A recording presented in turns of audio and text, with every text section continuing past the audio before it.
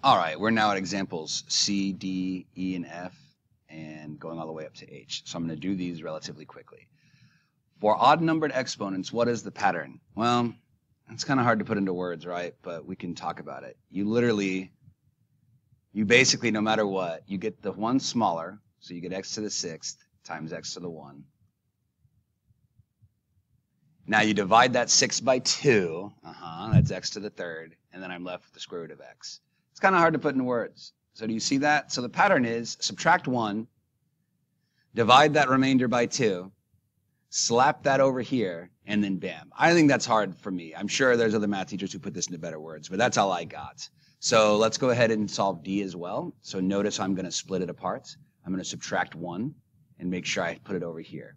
So now I have x to the 8th times x to the 1. I know from before that I can divide this 8 by 2, and I end up with x to the 4th with the leftover of x to the 1. We don't need that x to the 1 hanging around in there. That's kind of ugly. Of course, if you leave it, I won't count off, but there we go. Now we got to do one with numbers and with exponents. Y'all, this isn't that big of a deal, but here I go. I'm going to show you how I do this. X to the square root of 12 times, when it's an odd numbered one, x to the 4th times square root of x to the 1. I immediately start by splitting up all my terms. Just don't even want to think about it. Split them all up. Awesome. So now I can look at this and tell myself, okay, I have square root of 12, which needs work, and the square root of x 4th doesn't need much work. I can know immediately that that is x squared.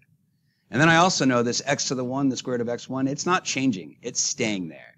So boom. Now I've taken care of that, and now I have my square root of 12. From yesterday's work, I'm going to break square root of 12 into square root of 4 times the square root of 3. And now what do I have left over? That's a times the x squared from the previous line, square root of x. That stuff right here I just brought down to here. And the square root of 12 I broke up into this. Now, the square root of 3, I can't do anything with. So it needs to go back inside its house. It wants to run all the way back inside its house. So let's do that line first. How does that look like? Okay, square root of 3, you're not simplifying. I'm going to rewrite my x squared, and then I'm going to add my 3 back into my house. There it is, and my x is already there. So in case you're wondering, like, Mister, where did this come from? I'm going to underline where I got that from. So when you can't do anything and it wants to stay in the house, you let it stay in the house. Square root of 4 is 2. So now I end up having basically 2 times x squared times 3x. If you get this far in the work, it's more or less correct, but I still want it pretty. And it needs to look like this. Some of you will get to the place you can do this in your head, but if you never get to that place, it's not that big of a deal. Just write this crap out. So check it out with F. I'm going to do the same thing. 6 times the square root of 72 times the square root of x squared times the square root of y to the 3. Just split that crap apart and handle it one thing at a time. The 6 is fine by itself. It's over there doing its thing. The 72, what numbers work best with that? Okay. The best numbers that work with square root of 72 is 36 times 2, because 36 times 2 is 72. So I'm going to break this crap apart. 6 times square root of 36 times the square root of 2. And again, that's my square root of 72 being split into 2 different things, times the square root of x squared times the square root of y to the 3. Awesome for us. 6 stays right here. That's my original 6. This square root of 36 turns into 6 as well. So 6 times 6 times the square root of 2. That just stays the same. We can't do anything with it. Times the square root of x squared. That turns into an x. And so since we are done doing the square root, the house disappears. And then this one right here, I'm going to split up my y3 into y squared times the square root of y1. 6 times 6 is 36. Times the square root of 2 times x. Square root of y squared is y. And then the square root of y to the 1 doesn't change. All right, y'all. So we have to put all this crap together. The 36 looks good. The x is out of the house. The y is out of the house. And then I have 2 things that need to go in the house. So let's start with outside the house. 36 is outside. X is outside the house. Y is outside the house. And then what's in my house? 2 and y. 2 and y. There it is. If If you're lost on this, y'all, don't try to look at this and understand it in one, like, epiphany. Go through it line by line. Do exactly as I do. Don't try to solve it in your head yet. Some of you, like I said, eventually will get there. But let's go to the next one. Okay, gonna break this down even quicker.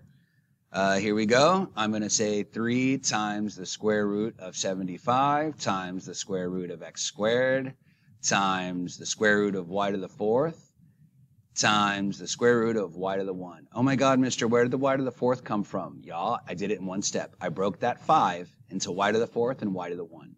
And then I pulled them into separate little houses. So 3 is cool. Let's see what else I can evaluate quickly. So the 3 stays the same. The 75 needs to be broken up into 50 times 3. No, it's not 50 times 3. It's 25 times 3. Because 25 times 3 is 75. This x squared, the square root of x squared is in fact x. The square root of y to the 4th is in fact y squared. Again, divide that 4 by 2. And then I can't do anything with my square root of y. Okay. So now what do I got here? My 3 is good. My xy squared. Okay, I have this 25 thing to deal with. So I'm going to write 3 times the square root of 25 times the square root of 3 times x times y squared times the square root of y. I know it's a lot, but one by one, y'all. The square root of 25 is 5. The square root of 3 doesn't change. I can't change anything about that. This x is here, this y squared is here, and then this y can't change either. So now I got to put my house together the way I want it. So what's inside my house? I have a 3 inside my house, and I have a y inside my house.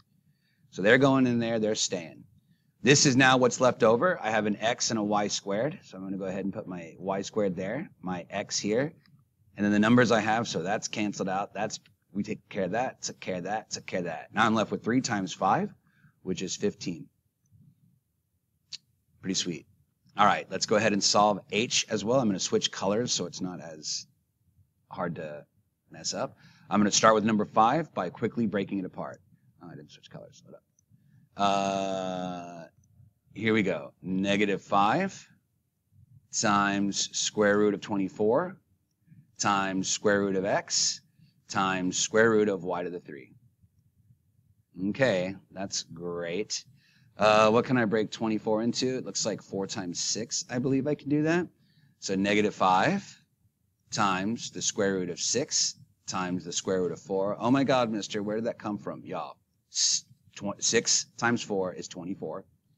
The square root of x, can't do anything with that. It's just going to stay square root of x. Y cubed, I can rewrite as y squared times the square root of y to the 1. Cool. That's a terrible y. How sad. All right. Now let's go through and mess with some stuff. -5, I'm not doing anything with. The square root of 6, I can't do anything with. Square root of 4, I can. So here I go. I'm going to leave everything I can't mess with. Square root of 4 is now a 2. Square root of x stays the same. The square root of y squared is, in fact, y. And then the square root of y stays inside there. It can't move out. Okay, let's put our crap together. What's inside my house? I have a 6 inside my house, I have an x inside my house, and I have a y inside my house. So a 6, x, and y are inside my house. Let's get rid of that. Let's get rid of that. Let's get rid of what's outside of my house. -5 times 2 and a y. I'm going to put my y down here. That's good. And then my -5 times 2 is a -10. And ta-da, we have simplified this. I know it seems like a lot, but it's once you get into the rhythm of it, it's not a big deal. Good luck.